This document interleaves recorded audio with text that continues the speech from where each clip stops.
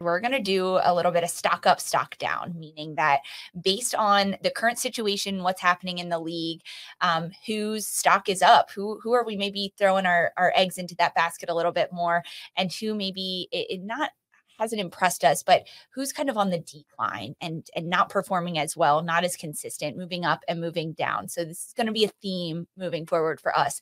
Let's start with stock down, Sandra, because when we're talking about surprises, both of them have been positive and our takeaways have been positive to start. I want to go stock down. Who's maybe kind of shocked you in a bad way and hasn't performed as well as you have wanted them to?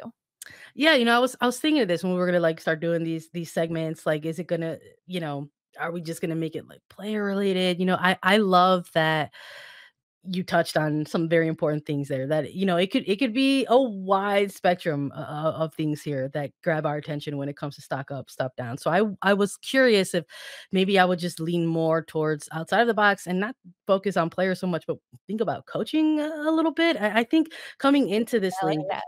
there were a number of head coaching vacancies for multiple clubs, right? It was something that we were keeping an eye on. It was like head coach watch, like which team is going to finally make the announcement of who they hired and why did they hire these coaches. So, we now know who they are. They've gotten 3 weeks in front of them, but I would argue that maybe it's not so much one of these new, super new faces to the league.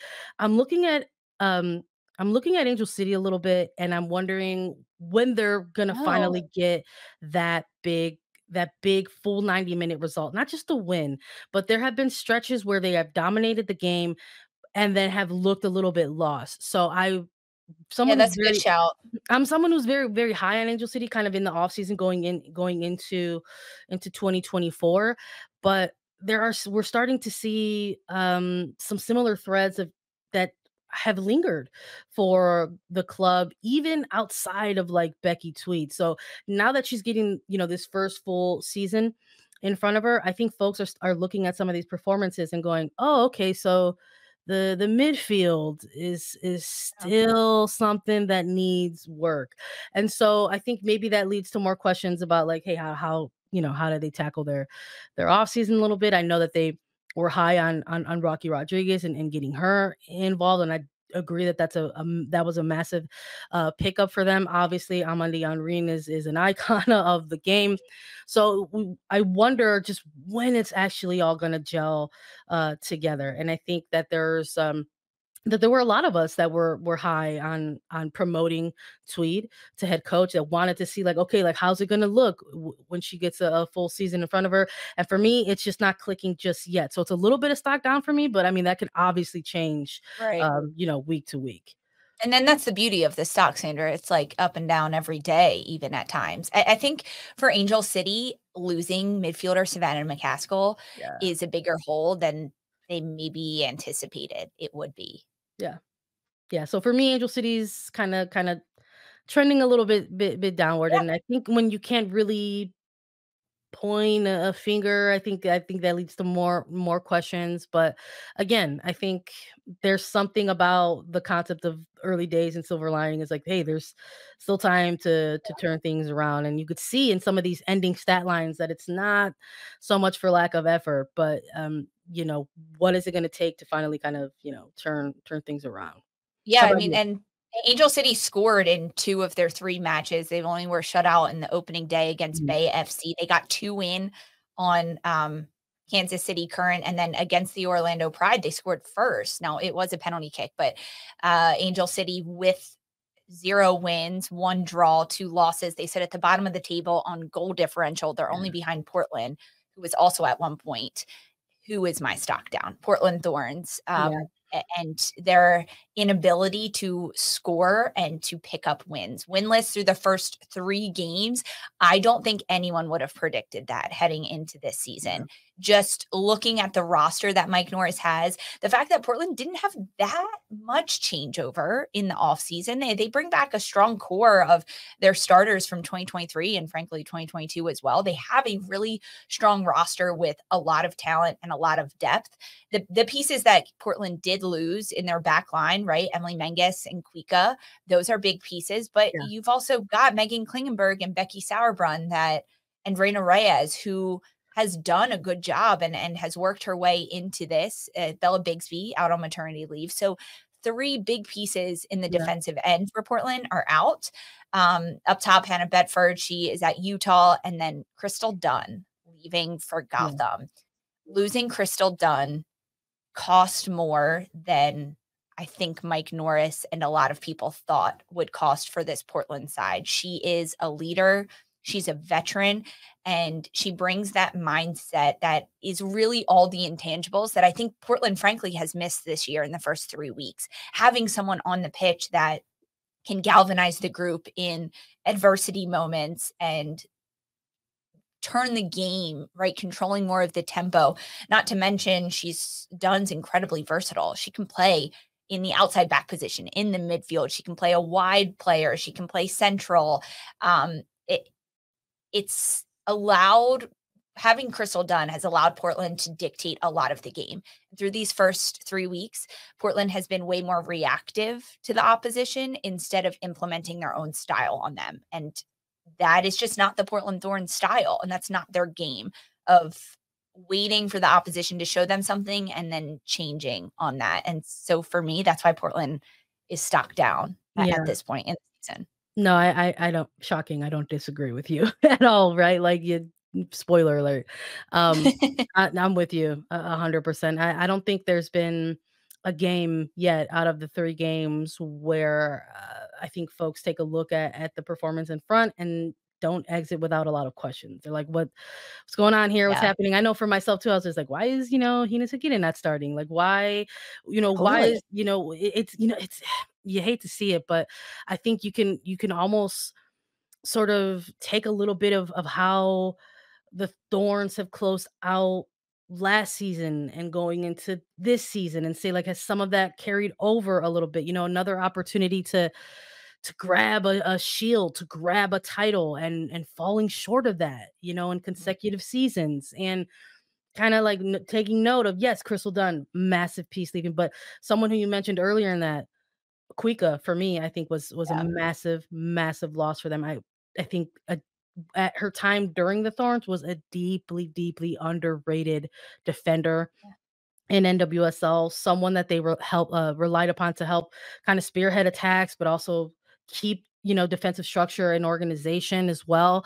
And that's a tall, task to give to a second year player. You're asking, maybe they're asking a lot of Reina Reyes in this moment. And then along the line, yes, we're mentioning a Megan Klingenberger, we're mentioning a Becky Sauerbrunn, but these are 2 players in very different phases of their careers right now. There's a lot being asked of them. So it ultimately comes down to the coaching staff and having to make those hard decisions, and they're not easy ones. I think, especially when you have a Portland Thorns team that has so many strong individual talents, a deep bench. They still have that, even with the pieces that they lost. Exactly. So I think that's why there's a lot of head scratching going on. Like, why aren't they getting it together? It's what it's doing for me, Lisa.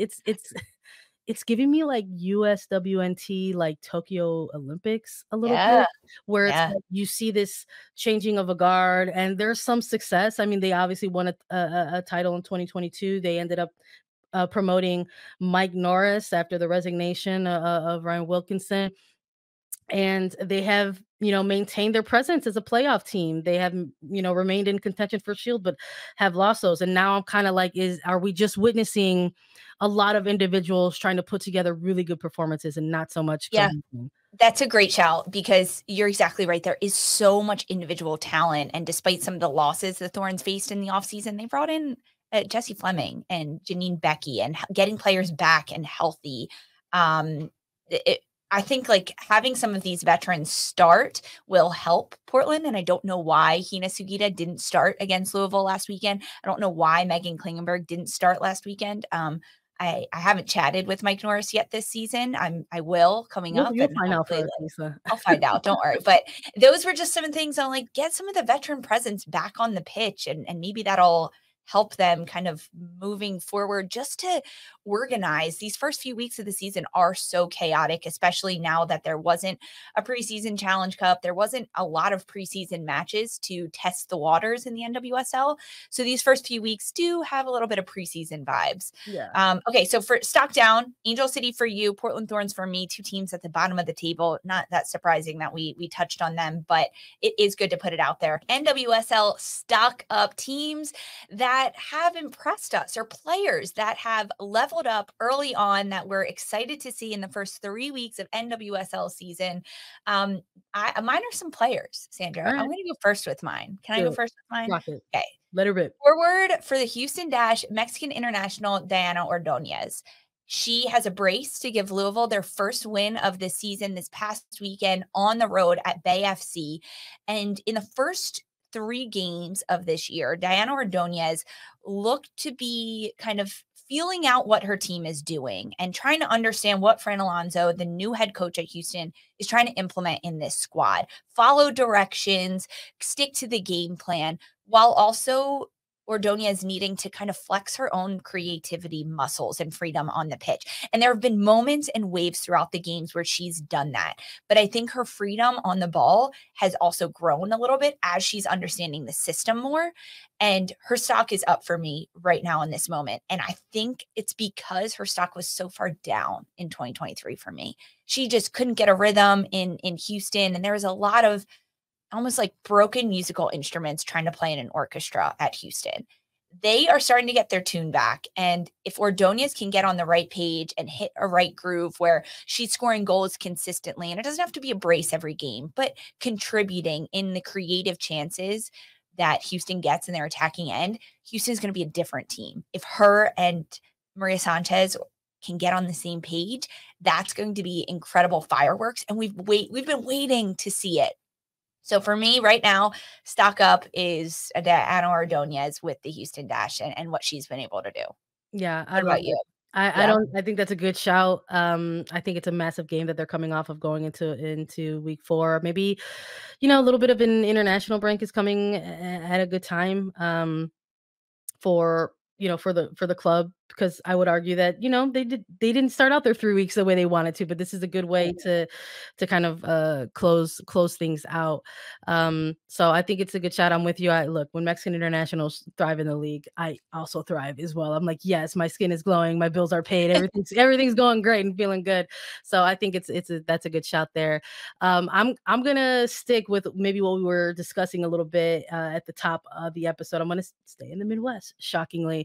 But for me, I think when we take a look at leaders in these opening 3 weeks, for me, I'm absolutely looking at Vanessa DiBernardo. I don't think Sandra, I knew you were going to say her. I literally had her written down, and I was like, maybe Sandra's going to give her a shout. So I went with you already knew right here. The mind meld is back in action and live, and everybody else get to witness it. But you already knew, and we're bringing it here, and we're both going to touch on it because, of course, this is a player that it's almost for me, it's not so much of a renaissance because I was able to watch Vanessa DiBernardo week in and week out for years locally in Chicago with the Red Stars. She is someone who I know is capable of playing multiple positions in a middle third, but I love that Vlatko Andonovski has returned to NWSL, has also remembered that he had coached against Vanessa DiBernardo many times and knows that she is much better in a higher and attacking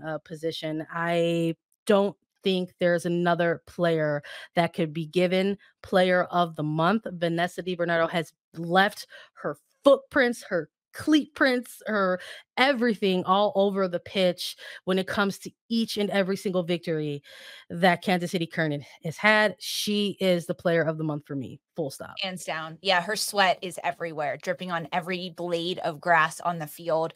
I agree completely with Vanessa DiBernardo, and I love that you gave the shout that it's not really a renaissance because she's been this good.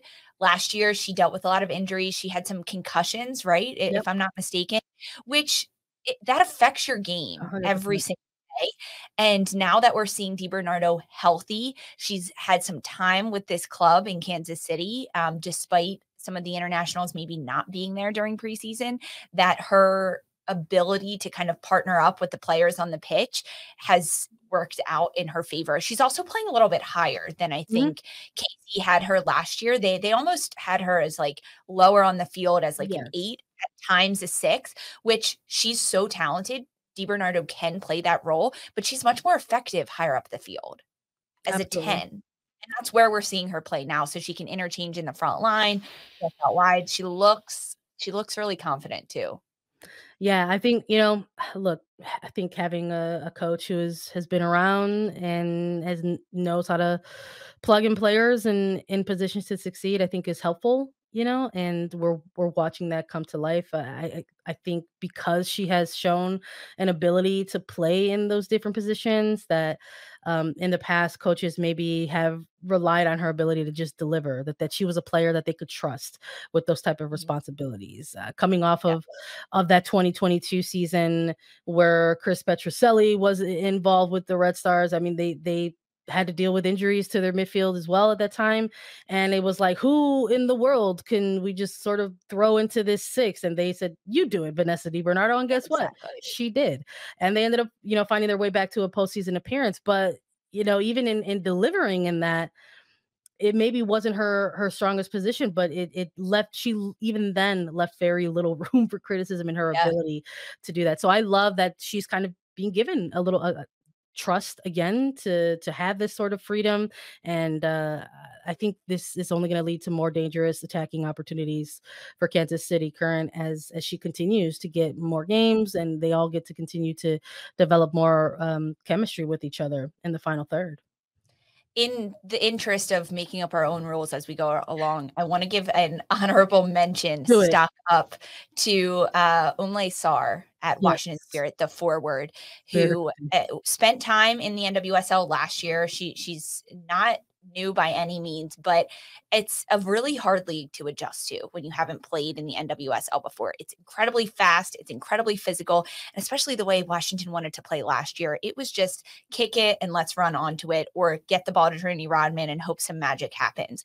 Sar and Rodman's connection and partnership is impressive and really fun to watch. Trinity Rodman has talked about it, saying that she really has worked well with Sar in interchanging positions and being able to read each other and do these little 1-2 touch passes, which I think has frankly put Sar in better positions to succeed. Of course, she got the game-winning goal for Washington against Utah this past weekend, but it's been a little bit more than that. A lot of her off-ball movements for Sar have been impressive to watch. So that's kind of my honorable I mention. love that. I Stock think that's up a good I player. think that's a really good one. I wanna keep seeing it, and I wanna see it again, and I wanna see it be successful, not against Right. the It has to cancer be sides. consistent. I wanna see more consistent, and I wanna see it not against teams that are also trying to, get their footing and get their identities out. But they're clicking, they're cooking. I love it. Let's see more of it. I also want an honorable mention then, since you're bringing one up. This was a struggle for me between DiBernardo and this player, so I guess the honorable mention will go to Ashley Sanchez. Oh, Talk nice. about clicking. She's fitting right in with North Carolina Courage. I think they went out, coaching staff identified a player that they wanted to bring in to make sure that they still had kind of that, attacking buzz and threat for them going into 2024 with the loss of Caroline. That was a big question, right? Like, who is going to be that player that kind of delivers that dynamic play for them in the attacking third.